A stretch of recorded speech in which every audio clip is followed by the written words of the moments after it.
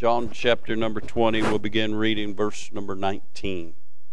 The Bible says, "Then the same day at evening, being the first day of the week, when the doors were shut, where the disciples were assembled for fear of the Jews, came Jesus and stood in the midst, and saith unto them, Peace be unto you. And when he had so said, he showed unto them his hands and his side. Then were the disciples glad when they saw the Lord." Let's pray. Father, we bless your holy name. We're thankful, Lord, for this day that has befallen us. It's a lovely day. But we're thankful, Lord, it's a day where we can come and worship you in the Lord's house in spirit and in truth. Father, we thank you for the blessings of the week, the blessings of the day. All undeserved, but all greatly appreciative. And Lord, we come this morning just, Lord, as humbly as we know how, thanking you for your goodness towards us, and thanking you for allowing us to be in the house of God. Now, Father, I pray that, Lord, you would certainly put a hedge about us. We certainly plead for the presence of the Lord. We pray that, Lord, you'd manifest yourself in a powerful and a wonderful way. God, speak to hearts. We pray for Holy Ghost conviction. Pray for anybody here today unsaved, that today would be the day of their salvation. God, we pray for the saints of God. You'd edify them. You'd encourage them.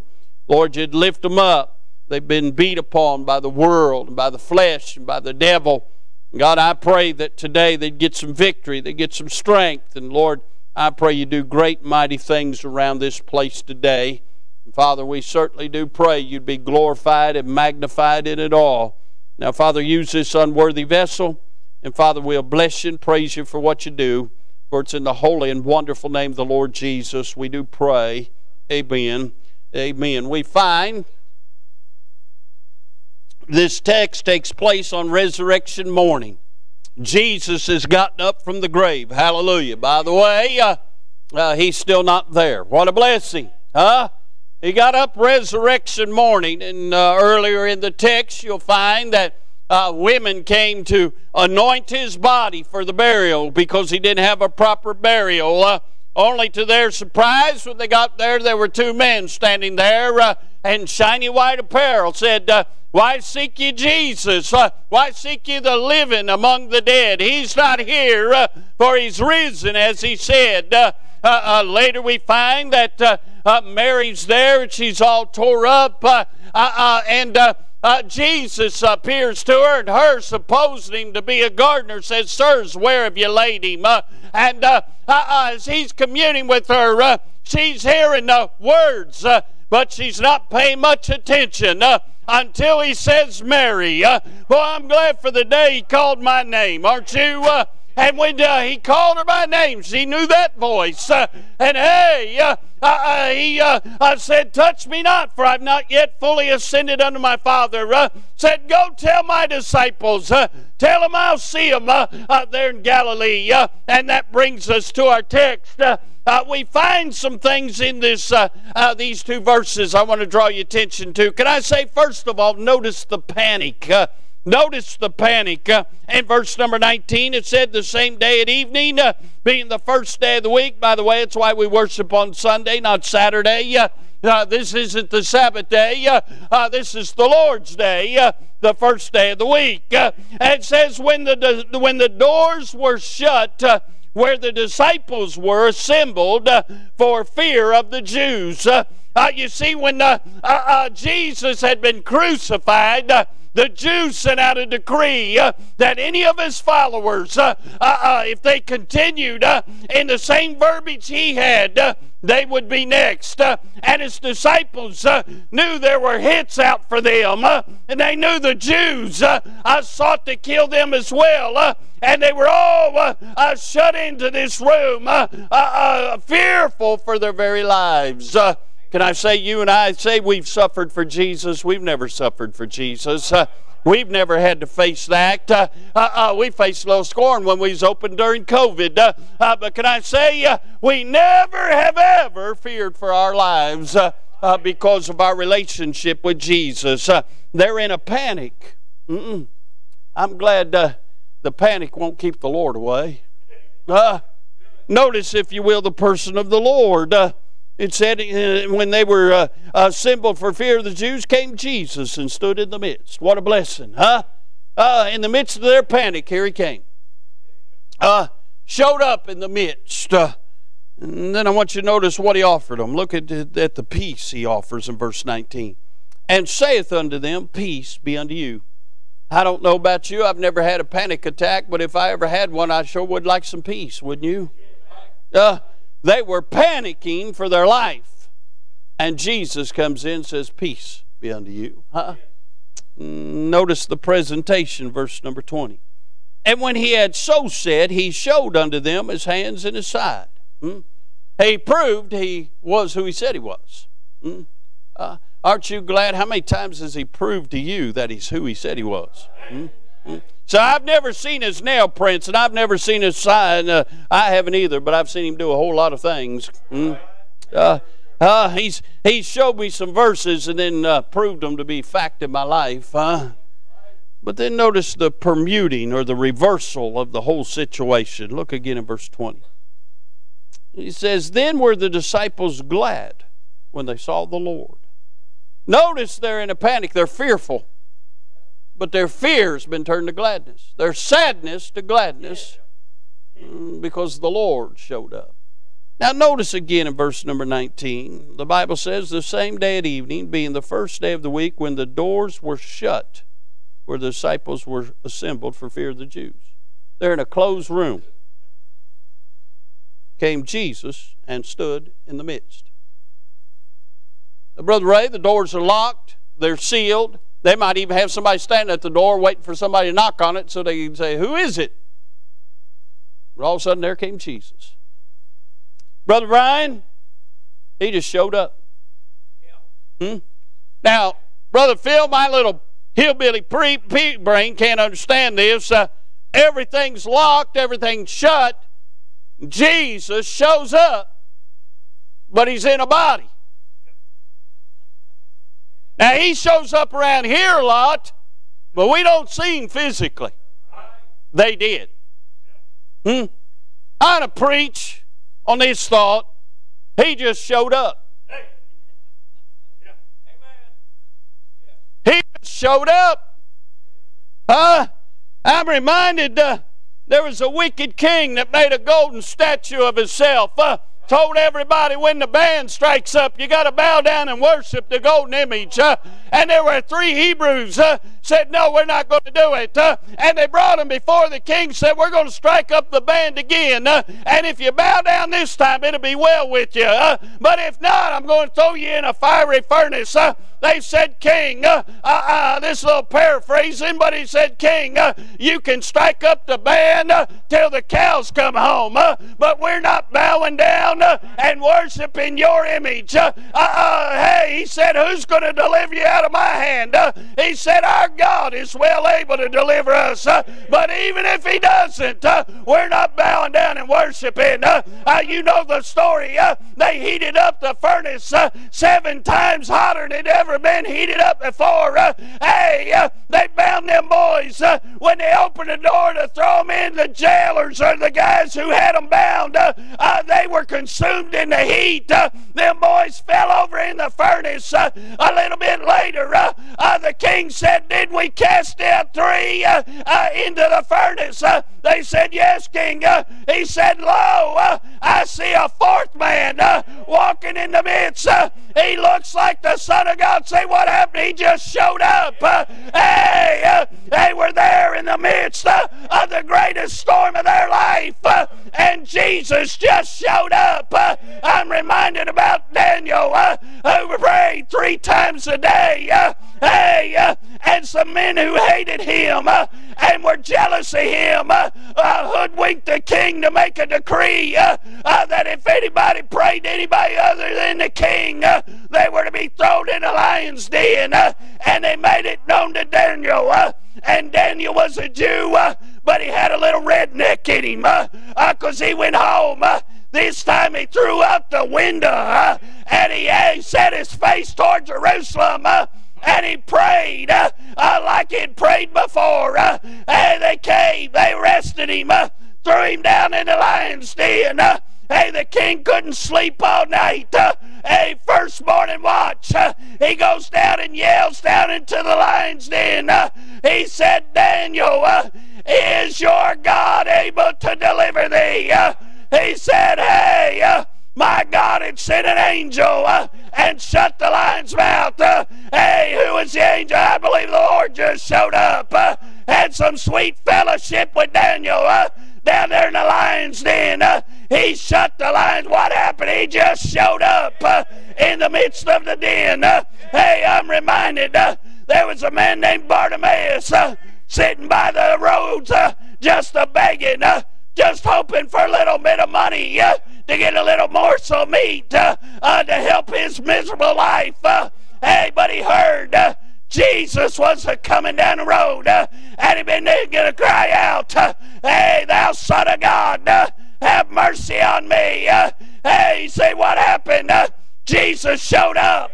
He was no longer blind. Cast off his garment, received his sight. His faith had made him whole. What happened? Jesus showed up, and he no longer was blind. He once was blind, but now he sees. I got to thinking about a woman who had a tattered life, showed up at a well in the middle of the afternoon because she couldn't come in the morning when the other women drew water out of the well. And as she heads to the well, guess who showed up? Jesus showed up.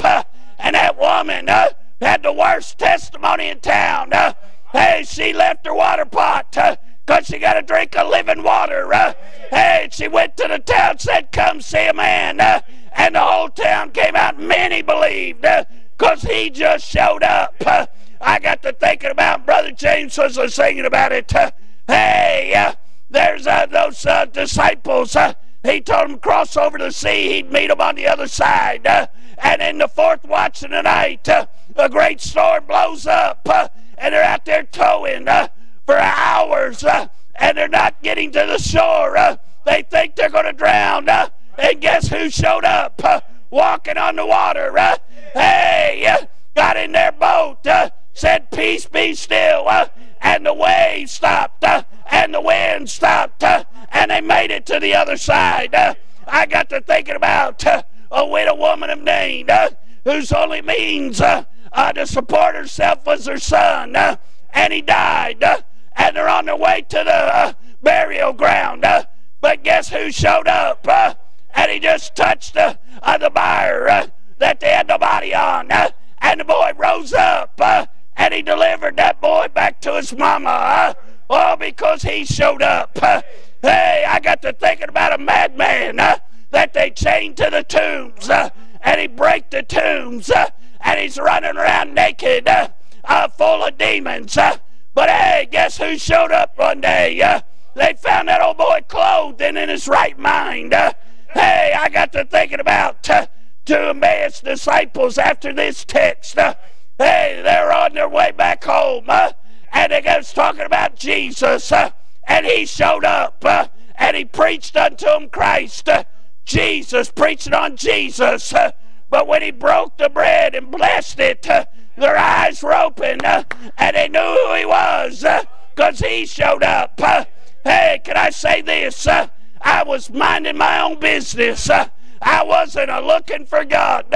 I was sitting in the church pew like I did every time the doors were open. But on the third Saturday night of March, 1974, he showed up. And it was no longer my granddaddy preaching. Somebody else showed up at night. And that night, when I went to the altar, I went down a sinner. Got up a saint of God because I met the Master because he showed up. Now, friend, I don't know if it'll be today. I don't know if it'll be tomorrow. But you mark her down, neighbor, there's coming a day. He's going to show up. He's going to step out on the clouds. And the trump of God's going to sound. There'll be a shout of the archangel. Hey, the dead in Christ shall rise, and we which are alive and remain shall be caught up together with them, and so shall we ever be with the Lord. Hey, he's going to show up one day. I'm glad he just showed up. I was a little worried about this service, but I think he just showed up. Can I give you some things? Who he shows up for? Can I say he shows up for the discouraged? If you're here today and you're discouraged, you're in a good place. Because he shows up to encourage you. Hey, it don't take much to get discouraged in this world. You turn on the news, you'll get discouraged. You go to the grocery store, you'll get discouraged. You go to the gas station, you'll get discouraged. You just get out in traffic, you're going to get discouraged, huh? If you're not careful, you come to church and somebody come up and shake your hand, they'll discourage the far out of you. Are you listening? There's some of you I don't dare ask how you're doing because I really don't want to know. I want to be encouraged, not discouraged, huh? You can get discouraged. It's not hard to get discouraged. You know what it is hard? It's hard to be encouraged. There's an attack on your joy because the joy of the Lord's your strength. But I got some good news. In the midst of your discouragement, he's liable to just show up. And just like these fellas, your mourning will be turned to joy. Can I say this? He shows up for the diseased. Well, I can go around the room. There's been folks in here, the doctor said it's bad. But when the great physician shows up, it'll be all right. There's 5 or 6 of us in here that's had cancer that don't have cancer. Say what happened? He showed up. There's folks in here that's had all kinds of sickness. But the Lord showed up.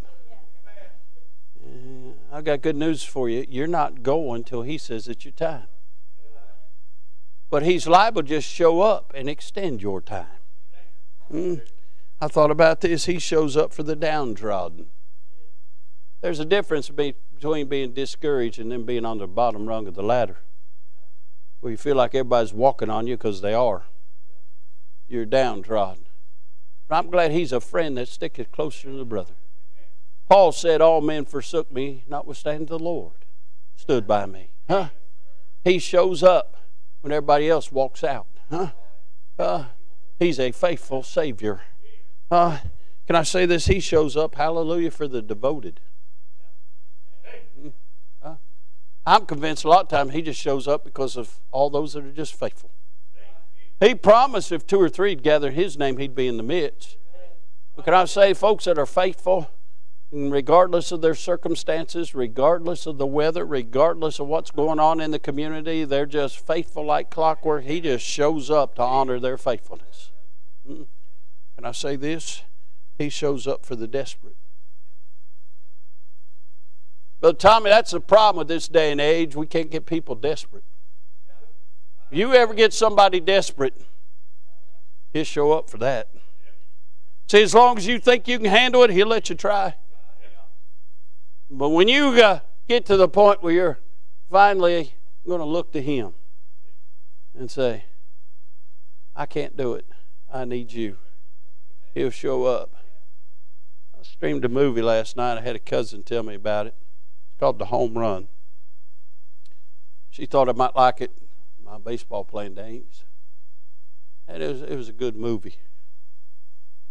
It's about this fella who had it all. He's a pro baseball player, leading the league in hitting. I'm talking to you because you're a baseball guy. Leading the league in hitting. Headed to the All-Star game. He had a little problem. He's a drunk. He was a drunk because his dad was a drunk. And his dad manipulated him and beat baseball into his brain. Every time he'd go up to the plate, he'd hear his dad call him a sissy because he couldn't hit a pitch, so he'd hit the pitch. And he was dealing with that demon of his nasty childhood and that demon of booze. Well, he's drinking while he's playing. He's drinking all the time. And he makes a mistake in a game. Called him out. He loses it. Looked like Lupinella. Anybody remember Lupinella? Picking up the base and throwing it and all that. Well, he lost it. He's throwing water coolers and everything. Well, when he went back to to the dugout. He's mad. He's angry. Well, they had a young boy from a little knothole team being the guest bat boy. Well, he didn't even see him. He hit that young boy, blood coming out of that young boy's nose and everything. So he got suspended for 8 weeks. And for those 8 weeks, he has to go to a rehab facility, some form of alcohol abuse. And so he heads back home where the little boy was from, who he didn't even realize that his brother had adopted that little boy, to go and make a photo op with this little boy and take him all kind of gear, make it all look good for the papers. Well, while he's there, he rents a Corvette. Hallelujah. Best part of the movie. And he's drinking while he's driving this Corvette about 150 miles an hour with his brother in it, hits a tractor crossing the road. So there's another black eye on him, so he's not allowed to leave that town. They stay in that town. And the only alcohol rehab place in the town was church. They had to go every day. And every day he got to listen to these folks that had addictions, all kinds of things, and how Jesus had delivered them. You say, what are you saying this story for? I'm just giving you the highlights of it all. Every day while he goes, he's drinking. While he's there, he has to coach the little league team that his brother coached because his brother got hurt in a car wreck. Well, while he's there coaching, he's enjoying coaching these little fellows, but he's drinking. He's drinking all the time.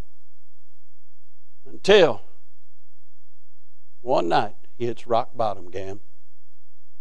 He called for the preacher. He said, I can't stop drinking. And the preacher was able to tell him, no, you can't. But I know somebody can change you. And the fella gets born again. And his life changes. And all the big city lights and everything don't matter anymore. What I'm trying to tell you, when you get desperate, Jesus will show up. Can I say this? When you're damaged, Jesus shows up. He didn't come to save perfect people. He came to save sinners. And sin will damage you. The wages of sin is death. And can I say, a lot of times sinning leads to a slow death. But Jesus shows up for the damaged. And He shows up for the doomed. Sinner friend, I got good news. Jesus loves you. And He wants to change your life. He shows up for the doomed. Can I say this? When Jesus shows up, He shows up with pardon in His hand. He come to forgive you and cleanse you from all sin. He'll save you from your sins. Said, preacher, you don't know what I've done. No, but I know what Jesus did on the cross of Calvary for you. He shed His blood for your sin. He'll pardon you from your sins. Jesus shows up with provisions. You said, preacher, I don't have anything. That's okay. He has it all. He will meet your needs, friend. He just shows up to do that. And I thought about this. He always shows up with purpose. A lot of times you may be wondering, why am I going through what I'm going through? Well, when Jesus shows up, it'll make sense. Listen, He does all things well. I learned that a long time ago. And there's nothing that befalls you that happened by accident or by chance, or it didn't happen without God knowing about it. Now, it's sometimes hard to understand. But when things befall us, God has already equipped us to handle it. Otherwise, He wouldn't allow it to come into our lives. But when He shows up with purpose that helps ease the pain of what we went through. When you know that God's in control, you can get through it, friend. Didn't say it'd be easy. Didn't say it'd be wonderful. Didn't say you'd be singing la, la, la all the way. Sometimes you'll take a step forward and 3 steps backwards. But when He shows up, He'll make certain that you understand the purpose. It was either to better you or to use you to better somebody else. He shows up with purpose. And I thought about this. He always shows up with peace. When you got the peace of God, you can go through anything. Because He's got a peace that passeth all understanding. I don't even have to understand it, Brother James. I just need His peace. And when you got peace, it'll be all right. I know you've heard me tell the story so many times, you can tell it better than me. But the truth of the matter is was when Miss Annette told me that I had cancer. I'm not some Superman, big yellow S on my chest. But what welled up from me, I meant because I had peace. When I told her it'd be all right, because it didn't catch God by surprise. That was spoken not to comfort my wife. That was spoken from a heart of peace. I knew it'd be all right. And can I say, it's all right. 3 years ago, we're still doing well. Can I say that? It was all right. Why? Because I had peace. Didn't mean it was always comfortable. I don't like. I got to go later in the month back to the doctor, and I don't like it when he rams that thing down my nose to look in my throat. I hate that stupid thing. Last time we went, I didn't see it. I thought, hey, hallelujah, what a blessing. We're getting out of this thing. No, he opened the drawer and pulled it out. The problem is he puts this numbing stuff on, and only numbs one nostril. So you spend the rest of the day thinking your nose is running. You're constantly going. Be a good day to be a boxer and get hit on that one side. You don't even feel it. No, I don't enjoy some of the things you got to go through. But when you got peace, you can go through it. You can go through it. And I got good news. He's got plenty of peace because He's the Prince of Peace. And this morning, He might have just allowed you to be here so He could show up and give you some peace. Boy, how would we make it without His peace? And this old world, we can look at it and see all the wickedness and see this thing's lining up for the Antichrist. We can see all of it. But He hadn't called us out yet. So we got to live in the midst of all this junk. That's because He wants us to have peace that we can point others to the source of our peace. His name is Jesus. Because there's so many in this world that don't realize how close eternity really is. God help us to always be in a position to look for Him to show up. Because if you're longing for Him, He'll show up. There's too many rejecting Him. But that crowd that's seeking Him, He says, seek, and ye shall find. So why don't you just seek for Him to show up more. And then start looking around. Because a lot of times I think He shows up and you missed Him. I don't want to miss Him. Do you know the day Bartimaeus received his sight was the last time Jesus went through Jericho? If Bartimaeus hadn't cried out, if he'd have missed Him, he'd have died blind. You don't want to miss Him. He'd been around here today. Have you seen Him? Have you seen Him by faith? Have you heard His voice? He showed up. Don't miss Him. Latch on to Him because you need Him. You need Him today. And if He blesses us with tomorrow, you need Him then. So you better get all you can get today. Because He may not show up tomorrow. So you better get all you can. He just showed up for them fellas.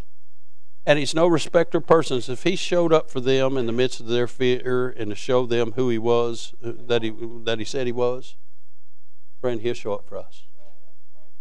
Friend, He wants to show up for you. How about it this morning? Will you let Him show up in your life? Let's all stand. Brother Clint, come get a song of invitation. If He spoke to your heart, the altar's open. If you're here today and you don't know the Lord, why don't you come? We'd love to introduce you to Him. We'll get somebody to take a Bible and show you how to be saved. Maybe you need to come and thank Him for showing up for you. Maybe you need to come and tell Him you love Him. Maybe He spoke to you about something in your life He's not pleased with that He can help you with. I don't know. But you just mind the Lord. He wants to help you this morning. As they're picking out a song, let's pray. Father, we sure do love You. We're thankful for the days You've showed up in our lives. Lord, I pray for these folks in the altar. You know why they're there. Lord, some are seeking help. I pray You'd help them. You said if any'd come to you, you'd no wise cast them out. I know we use that for salvation, but that also, anybody comes to you, you'll help them. Then, Lord, I pray for those that are coming just to give you praise and thank you and tell you that what a blessing. I pray you'd love on them. Then, Father, I pray if there's somebody here today unsaved, they'd come trust in Christ. And then, God, I pray if there's somebody here today hurting, you'd give them a balm of Gilead. Give them peace. God, you know the need of every heart. I pray you'd speak to hearts in this invitation. Get glory to your name. Well, thank you for it. In Jesus' name we pray. Amen. Did you know that IBC is now on iTunes, TuneIn, SoundCloud, and Google Play? Head on over to your podcast provider and subscribe today. And as always, thanks for listening.